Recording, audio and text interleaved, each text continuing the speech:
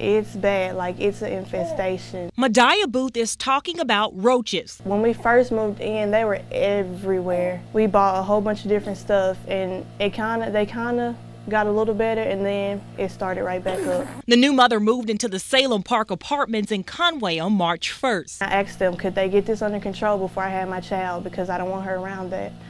They told me they would, and nothing's changed. She took action on her own. I stayed in a hotel like a couple of days after I had her because I didn't want her around this. We spotted roaches on the wall, inside the bathroom, kitchen, and even her daughter's bedroom. There are roaches all in her stuff. She has in her clothes and stuff, and I don't see them until like she has them on sometimes.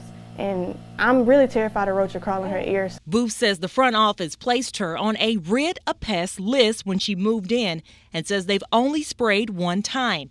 She showed us emails like this where she says she submitted multiple maintenance requests between March and July. It's on my credit and everything, so I can't just drop everything and leave. Another tenant sent us this video of the critters all over their home. They need to know that this is not right. Nobody should have to live like this. During our interview, the front office called Booth. It is the resident's responsibility to keep the apartment free of pests. I can't keep them free of pests if I moved here and they were here. She says she can't take living at the complex any longer. I'm done. I have no patience at all with them.